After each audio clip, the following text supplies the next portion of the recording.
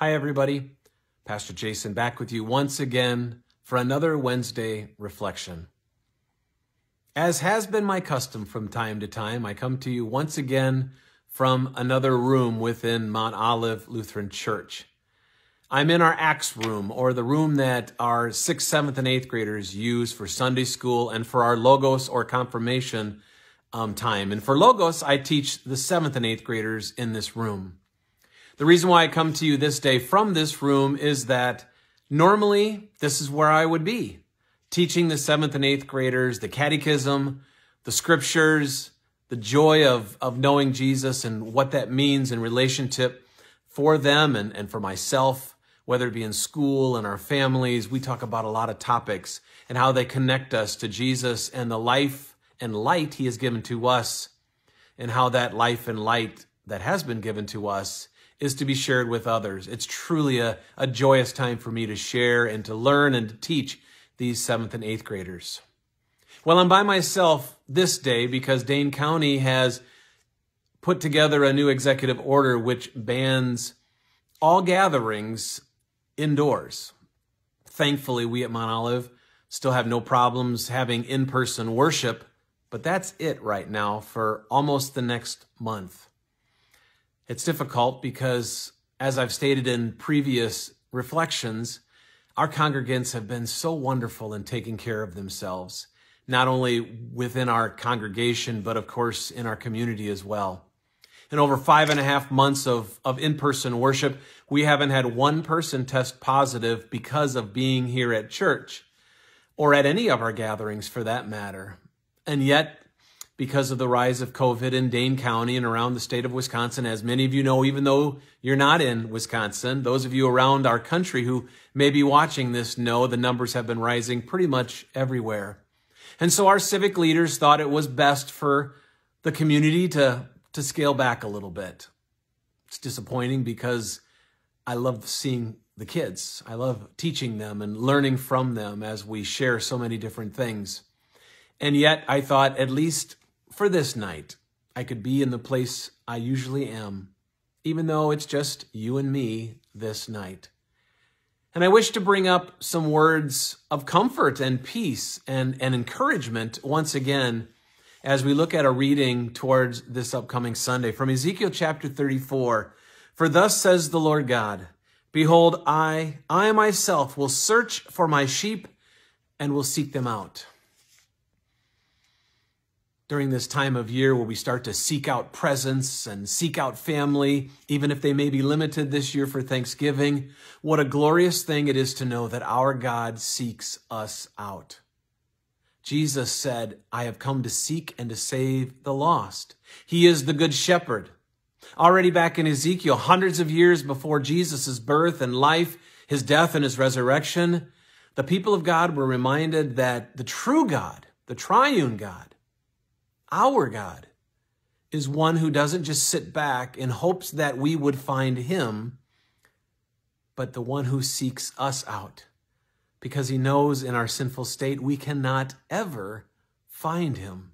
It's not within us. The scripture teaches over and over again about our fallen nature, the faltering and the failings of our sinful nature. That's why God had to break into our existence through Jesus the Christ to bring that revelation to the world in flesh. Soon and very soon we will be celebrating the advent of our God, Emmanuel, God with us, a reminder of what God did.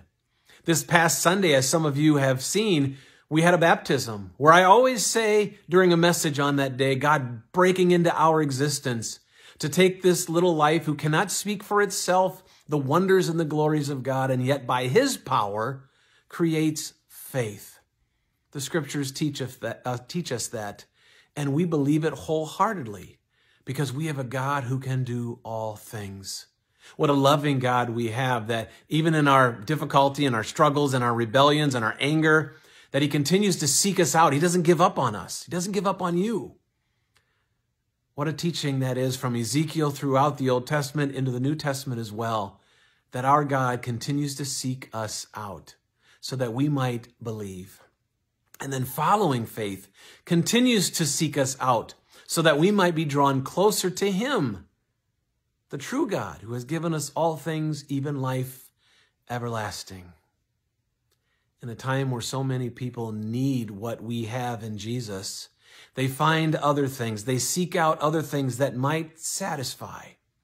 And they might satisfy for a while, maybe an election victory, maybe something in their community, maybe a purchase, maybe a material item, in hopes that somehow that, by seeking it out, will give us satisfaction and comfort. And they may for a while.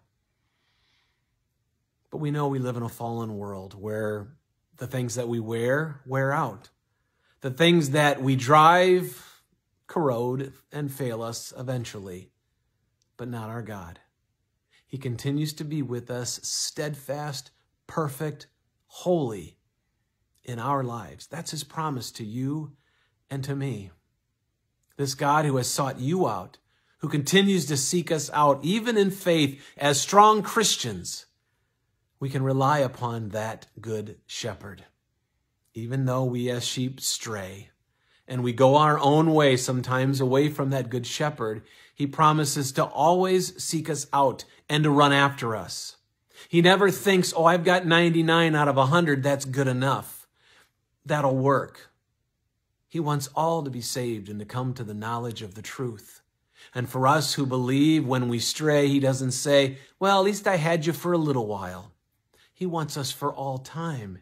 He knows the devil, the world, and our sinful nature is all about pushing us to seek out other things that are not of God. And so he continues as the good shepherd to watch over us, to care for us, to hold on to us so that we might be held, simply held in his arms and in his love.